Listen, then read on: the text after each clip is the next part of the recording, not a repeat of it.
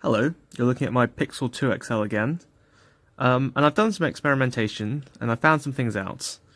So, here is the setting of lowest brightness. This is in a completely dark room, apart from the light from the camera, of course, and adaptive brightness is on.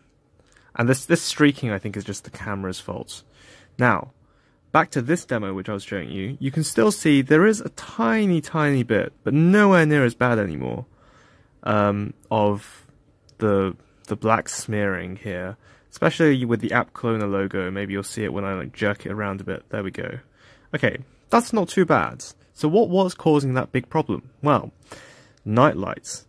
Any setting of night light. This is the maximum setting of night light, and oh wow, that's horrible now.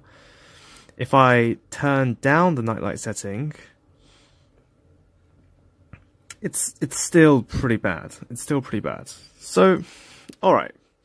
Maybe, nightlight isn't meant to be used. Well, even with adaptive brightness, on something like text, on pure black background, it's pretty horrible. If I stop moving, you can basically read all of these things. I start moving, wow, and that's literally what I see as well. The grey is basically disappearing. And I think that's just unacceptable. You can't, having a nightlight thing, maybe sure. Maybe not everyone's supposed to have that on. But having adaptive brightness on in a dark room, that's a quite normal use case.